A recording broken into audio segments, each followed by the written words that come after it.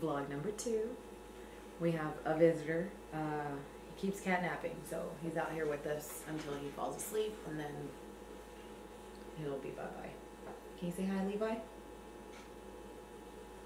Anyway.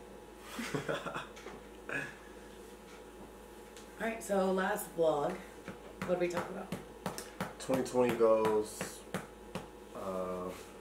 fitness goals, Being organized. Being organized, getting into a routine. And I will say the chore chart that you made helped a lot. Yeah, like this week, we really stayed on target, I guess, with every day, all the chores that we had to do. So we actually ended up throwing a birthday party for our son, Forrest. He turned 4 on Friday. Black Panther. So that's why we have another visitor. Forgot to mention the protector of Wakanda. What's up, bro? So actually, normally when we have birthday parties, it's kind of like a stressor, just because he has so much to do. For Megan. Yeah. Because she doesn't y'all know how it is. She doesn't know how to chillax. Okay. Throwing a party is intense, and if you chillax, then everything is haywire. Mm-hmm. Anyway, so everything ran without a hitch, but it also came smoothly, and it didn't feel like stress because we kept up with the house all week. So the day of the party, we really just had to set up. I don't know. It was fun. It. Yeah. We had a paint party. Yeah, it was so cute. Which I was opposed to the idea at first because I'm like, paint, kids, no, inside, no. But it was cool. It was fun. They had fun. Yeah. And you get to see their creative outlet. You know, that's always cool. So fitness goals, how do you feel like you did this week with your fitness? I did pretty good this week. I got my meals in. I could drink more water. I got my workouts in. And I feel like I'm on the right track, you know, starting to feel like myself again. Wakanda forever. What about you? I know about you. Anyways. So I'm all about 100% transparency. Honesty, you know, last time we did our vlog, I talked about staying consistent Not for 2 deviating weeks. from my meal plan at all, 100%. 2 weeks. It's 2 weeks, right? I can do that. So after I was going to do 2 weeks of not deviating from my meal plan, I was going to start working out. Well, I guess planning that party was kind of a stress because I drank. And I had a piece of cake, so sue me, you know. But and ice cream. Oh yeah, and some ice cream. It was like one of those tiny little Bluebell ones. And wait, I'll be right back.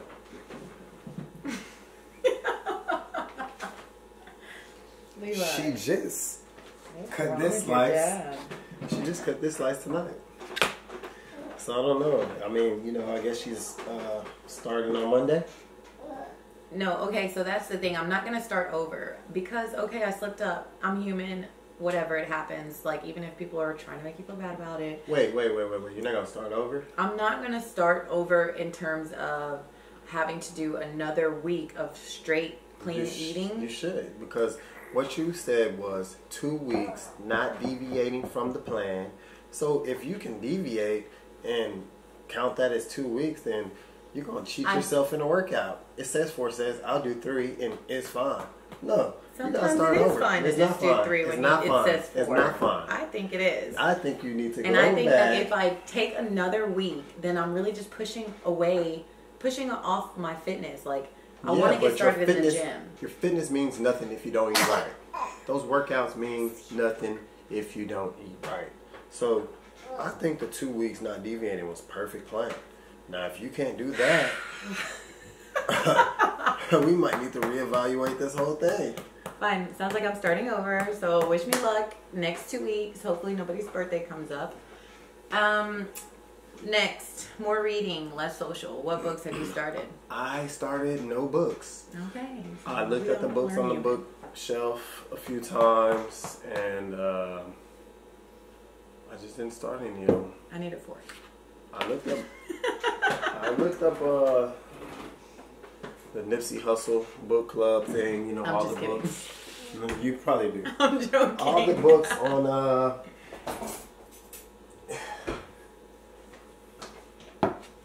No, Don't deviate.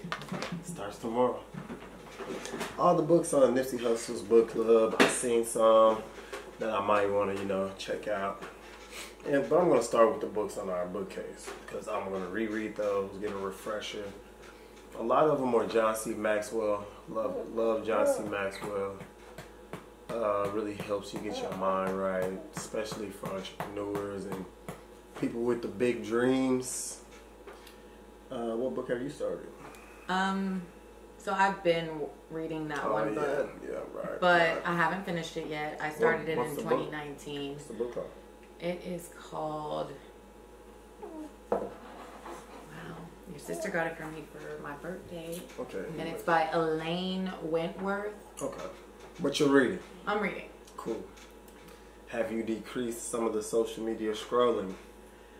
I think I still have that habit of going to it, but I'm more aware when I'm in it, like, let's get out, let's... Yeah. So Me I too. feel like I'm like, I'm scrolling. Put your phone down. Exactly. Yeah, okay.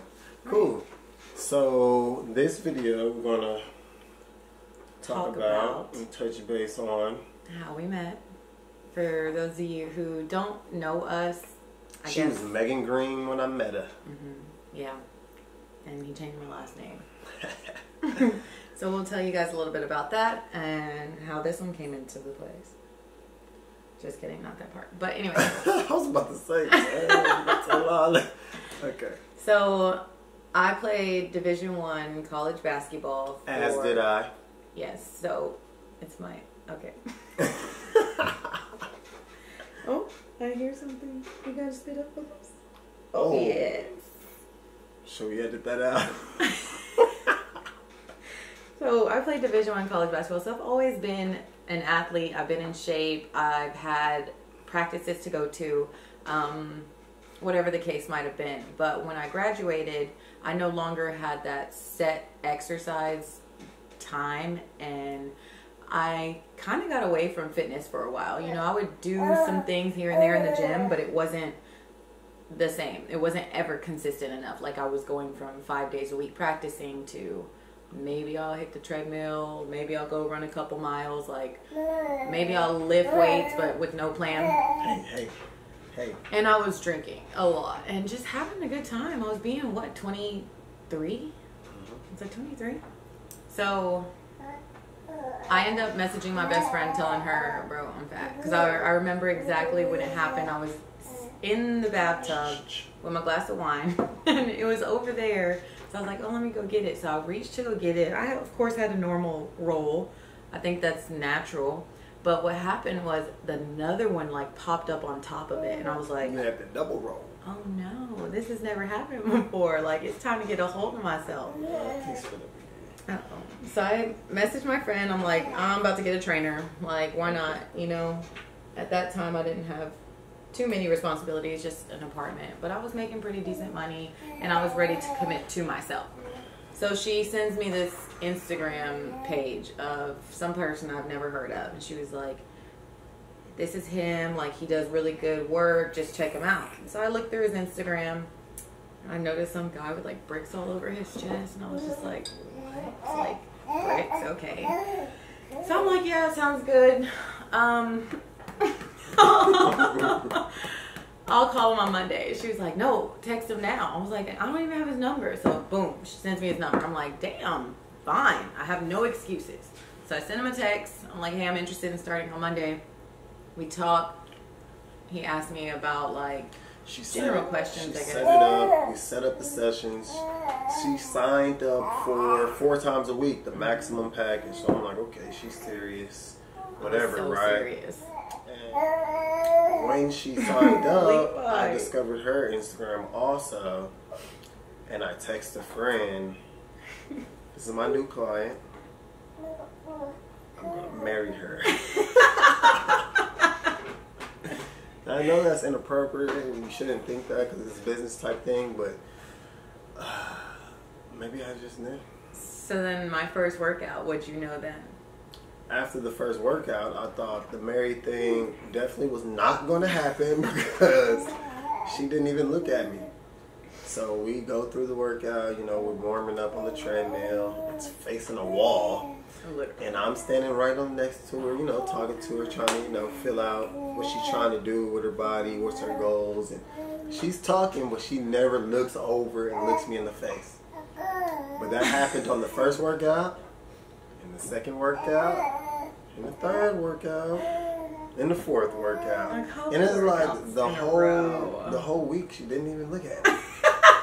I'm like, this is interesting. But she was putting in work. She was going hard, so no complaints, whatever. Oh my gosh. People are rude. Serious. People are rude, you know. It's not a rude thing. That's what I got from it. For me, it was like laser focus. It's like those horses that run the race. Like, you got these blinders on because I'm not worried about nothing but losing this weight. That's what happened. And then as time went on, she eventually took a glance at me and started talking a little bit here and there. Because I was losing weight. It was coming off. It was coming off. I was getting more comfortable. I was like, okay, I can relax a little bit. I don't have to be as laser focused. Like, we started chopping it up, and I was like, oh, he's funny.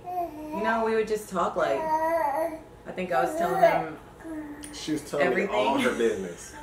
And that's what I liked, because I was like, she's an open book, because she's telling me some shit.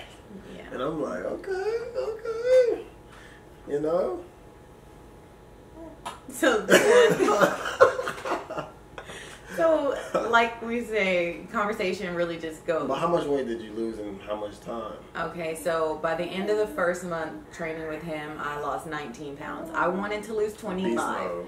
I told him when I first got there, I'm pretty much just going to do this for maybe 1 or 2 months. That's it, just to jumpstart me, because I know what I'm doing. She didn't know she was in there for life. I had no idea, obviously. So I did lose that 19 pounds in a month, and after about a month training, no, not even that long, maybe about 3 weeks,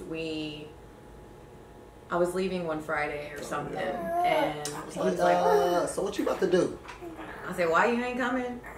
He was like, that's why I'm asking. That's why I asked. I'm gonna come through. I was like, oh, okay. So I invited him to my house party. I meet an Addie. I walk up in there. Oh my gosh. I see some people I know that I didn't even know knew her.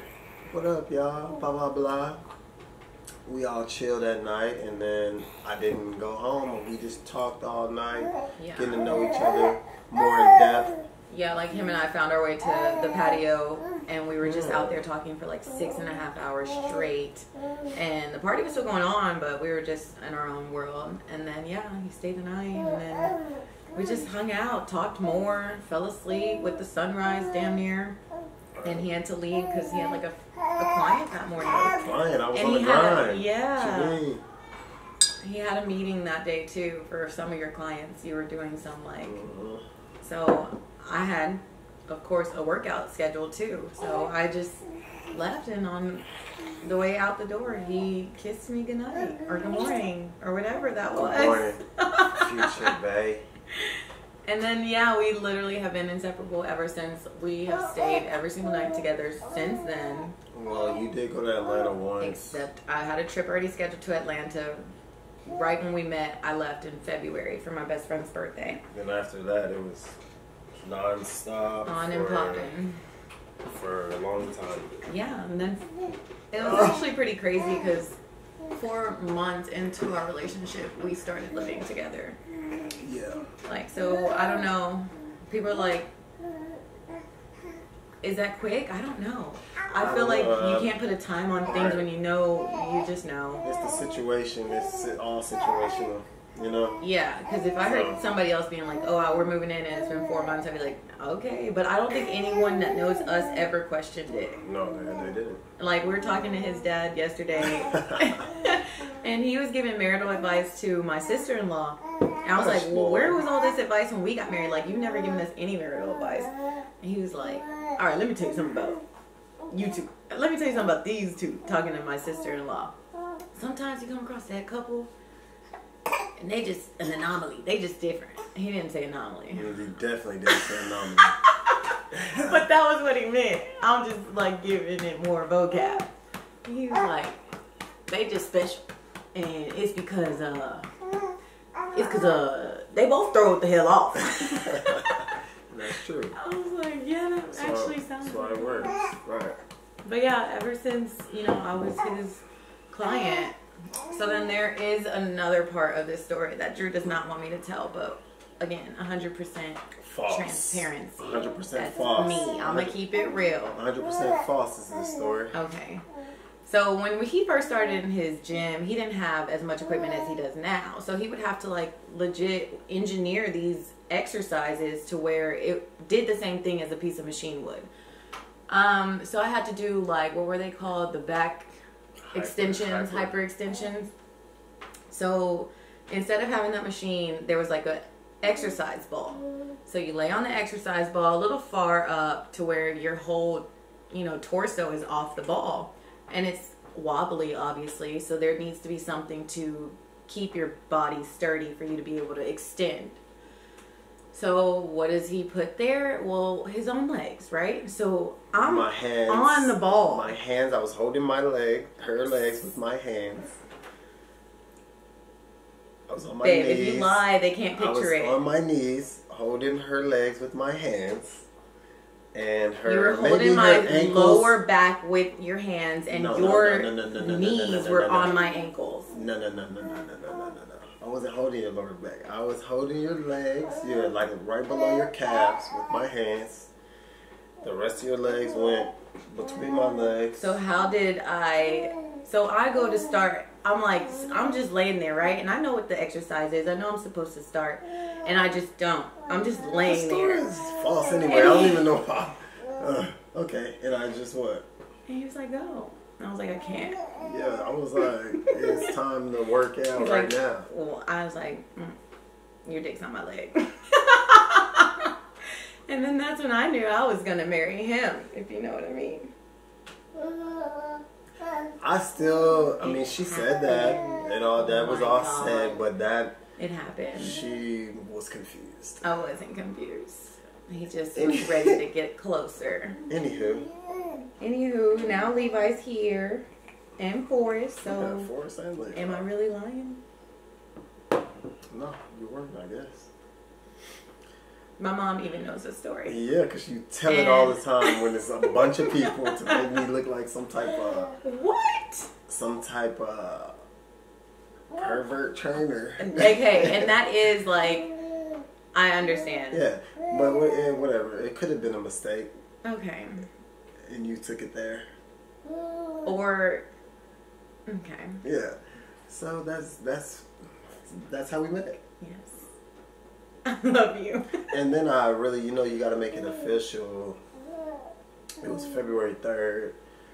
And I was like, so let's make this thing official. You're my girl, my boyfriend. She was like, I don't really do odd numbers. So ask me tomorrow. On the 4th. And I was like, what the fuck? And now...